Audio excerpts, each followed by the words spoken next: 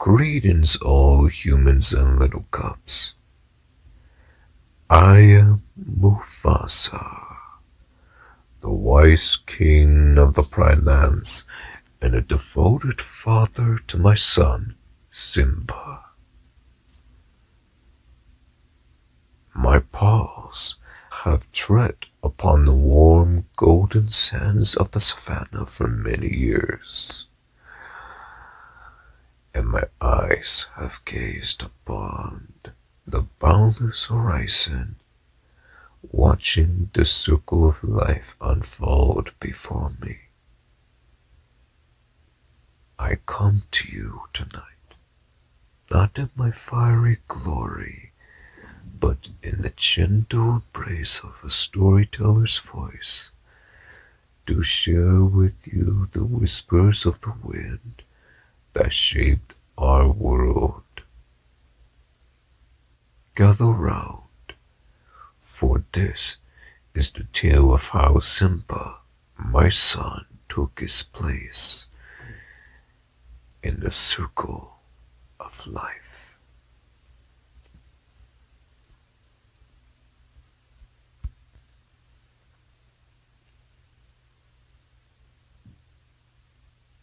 As the African sun peeked over the horizon, the animals of the savannah gathered at Pride Rock to honor King Mufasa and Queen Sarabi's newborn lion cub, Simba.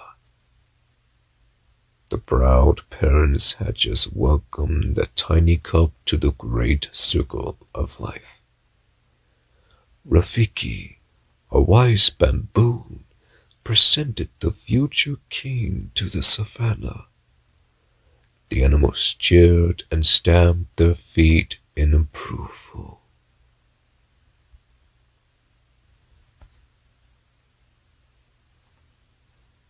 Scar, my brother, didn't attend the ceremony. Scar had been next in line to rule until Simba was born. He wanted to get rid of the young cub so he could be king. Life's not fair, is it? Scar complained to a mouse he was about to eat. Just then, my advisor, Sasu, flew by. King Mufasa's on his way, he announced. I was not happy that Scar was absent from the celebration. Sarabi and I didn't see you at the presentation of Simba, said I, as my brother Scar should have been first to greet the cub. Scar shrugged and told me that he forgot, and then he walked back to his den. Don't turn your back on me, Scar, I said. Perhaps you shouldn't turn your back on me, Scar warned. As time passed, Simba grew into a curious cub. I had promised to teach him about being king, so one morning, I took Simba to the top of Pride Rock. I said, Look, Simba, everything the light touches is our kingdom. But I caution my son never to go beyond the boundaries of the kingdom. Later that day, Simba visited his uncle Scar. My dad showed me the whole kingdom, and I'm going to rule it all, he said excitedly. With an evil grin, Scar asked if I had shown Simba the elephant graveyard beyond the northern border. Only the bravest lions go there, he added. Scar knew Simba couldn't resist the chance to prove his bravery. Come on, Simba told his best friend Nala. I just heard about this great place. The cubs were eager to explore the graveyard, so they asked their mothers if they could go to the waterhole. Their mothers agreed, but only if Sasu went with them. Once they were in the savannah, Simba and Nala ditched Sasu.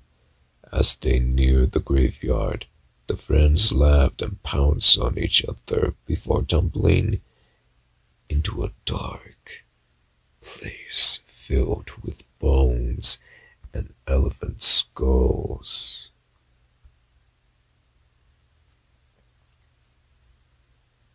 Dark mist covered the ground.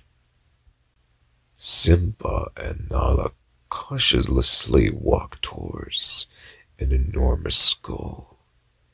"We could get in big trouble," Nala whispered. Sasu, who had been searching for the cubs, knew they were in terrible danger.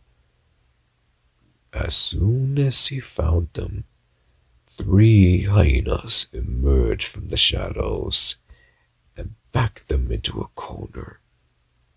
"We love to stick around for dinner," said Shensi, the leader of the trio. Simba, Nala, and Sasu ran for it, but the hyenas caught Sasu, so Simba ran back to help them. "Why don't you pick on somebody your own size?" Simba said in his bravest voice. Without hesitation, the hyenas charged after Simba and Nala. The cubs were no match for the hyenas. Just when it looked like they were done for, Mufasa, arrived and saved them. The frightened hyenas quickly ran away. Simba was in big trouble, but the king, didn't stay angry for long. "We'll always be together, right?" asked Simba. "Look at the stars," said I. "The great kings of the past looked down on us from those stars. Just remember that those kings will always be there to guide you. And so will I." Meanwhile, Scar was angry that the hyenas had failed to kill Simba. "I particularly gift-wrapped those cups for you," he told them. But Scar had a new plan.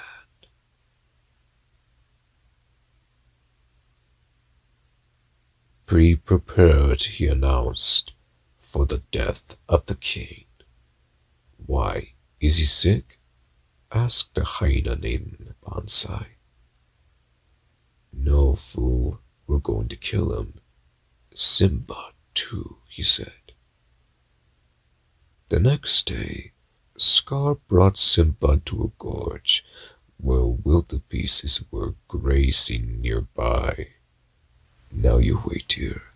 Your father has a marvelous surprise for you," he said. When Scar was safely away, the hyenas chased the wildebeests towards Simba. Then Scar ran off to find me. "Stampy in the gorge. Simba's down there," he said. Mufasa immediately hurried off to save his son. I managed to rescue Simba, but the herd carried me further down the gorge. When I tried to climb out, the rocks crumbled beneath me. To my relief, I saw Scar above me. "Brother, help me," I cried out. But Scar dug his claws into my paws. "Long live the king," he whispered before throwing me, his little brother, into the gorge. Once the stampede cleared, Simba found me, his father, lying lifeless at the base of a cliff. He tearfully nudged my paw, but the great king did not stir. Then, Scarbeard, Simba, what have you done? It was an accident, says Simba. I didn't mean for it to happen. What am I gonna do? The poor cub was overwhelmed with grief. Run away, Simba, Scar instructed. Run away and never return. You see, my little cub, I was enraged and filled with sorrow when Scar lied to Simba and blamed him for my death. It pained me deeply to see my son carrying the weight of guilt that he didn't deserve. I wished desperately to set the record straight and let Simba know the truth, that it was Scar's fault, not his. But I knew I couldn't intervene directly, so I watched helplessly as my son suffered unjustly.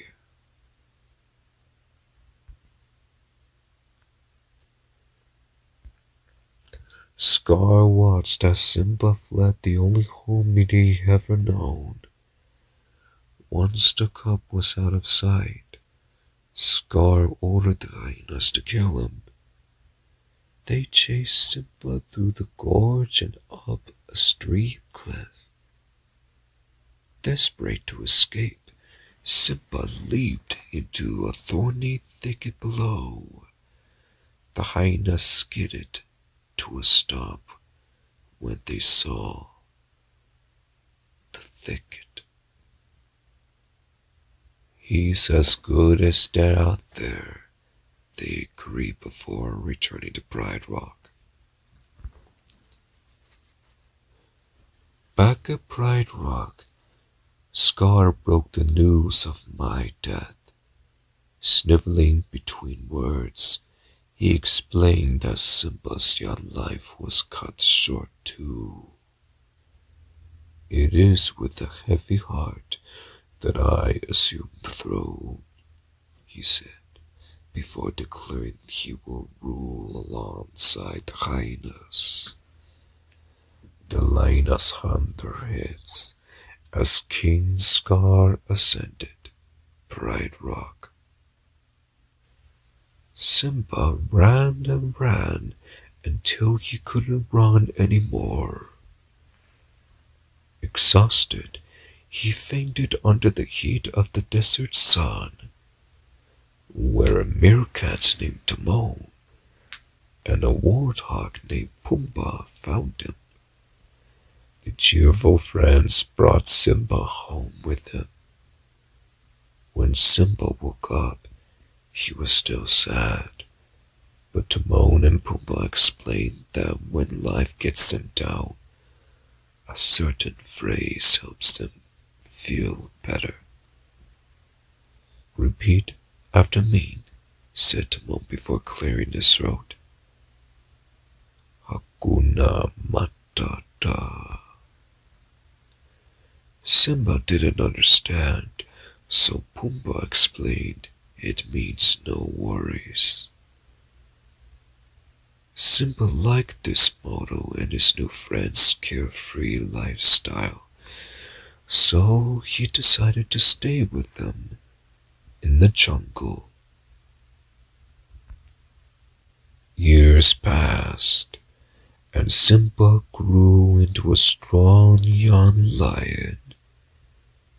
He tried to forget about the past, but as he gazed into the night sky with Timon and Pumbaa one night, he couldn't help thinking of the great kings and everything that I, his father, had taught him.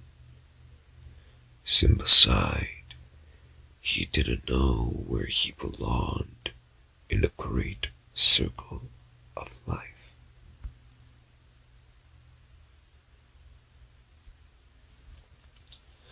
One day, as Timon and Pumbaa strode through the jungle, a lioness attacked Pumbaa. The terrified warthog ran away, but got stuck under the tree root. Simba rushed to protect his friend. As Simba wrestled the lioness, she pinned him to the ground. Simba quickly realized it was his old friend Nala. As the sun set, Simba showed Nala around the beautiful jungle. They were so happy to see each other again, but something was on Nala's mind. "We've really needed you at home," she said. "Under King Scar, the Pride Land had become barren and the animals were starving." "I can't go back," he said. "You wouldn't understand." That night, wise old Rafiki found Simba alone and deep in thought. "You're Mufasa's boy," he said. "He's alive, and I'll show him to you."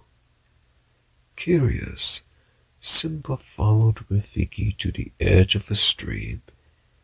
As he looked into the water, his reflection changed shape and became the face of mine. Mufasa. "You see, he lives in you," said the baboon. My face then appeared in the clouds and began to speak. "Look inside yourself, Simba.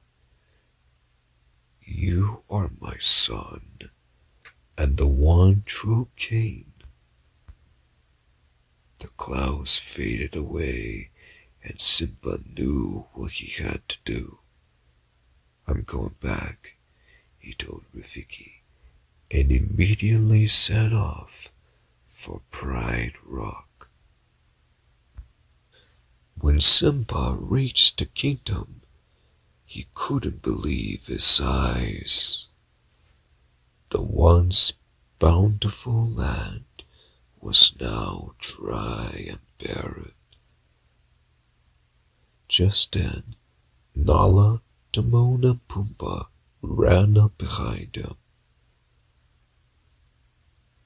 Rafiki had told them that Simba had returned home, and they all wanted to help their friend reclaim the throne. "At your service, my liege," said Pumbaa. While Simba searched for Scar, Timon and Pumbaa distracted the hyenas. Simba soon found the false king arguing with his mother, my wife, Sarabi. And when Simba saw Scar strike her, he let out an angry roar and lunged at his uncle. "Simba, I'm a little surprised to see you alive," said Scar, eyeing the hyenas. "The choice is yours, Scar," said Simba. "Either step down or fight." Simba wouldn't give up the throne that easily, so he backed Simba over the edge of Pride Rock, with his nephew dangling below.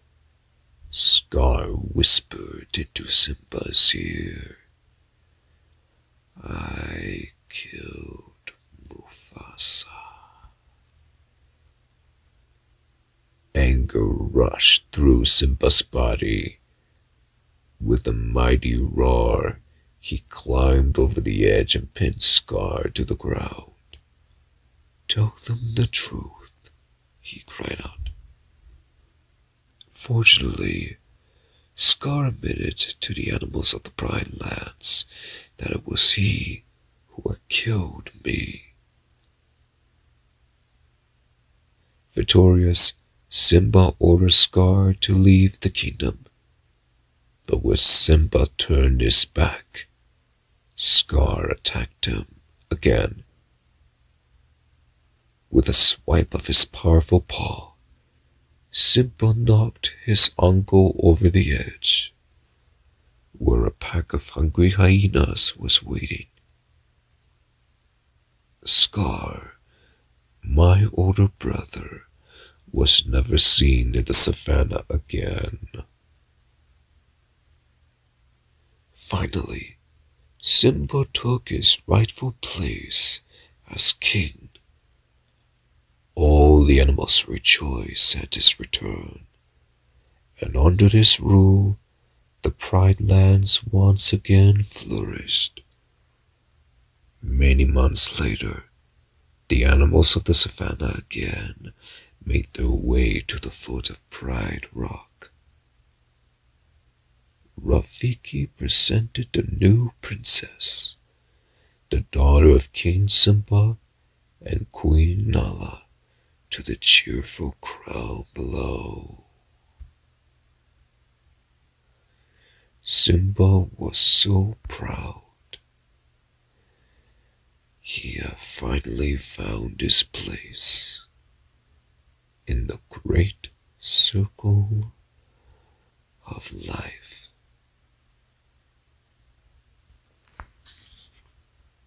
I thank all of you for listening to this story. Your presence here today is a testament to the enduring spirit of the great circle of life. Now, as the star begins to twinkle in the night sky, it is time for young ones to rest their weary eyes and for the elders to share in the warmth of their wisdom. Remember, the stories of the Pride Lands are yours to cherish and pass down to those who come after you. So if you are enjoying this ASMR experience, let it be known.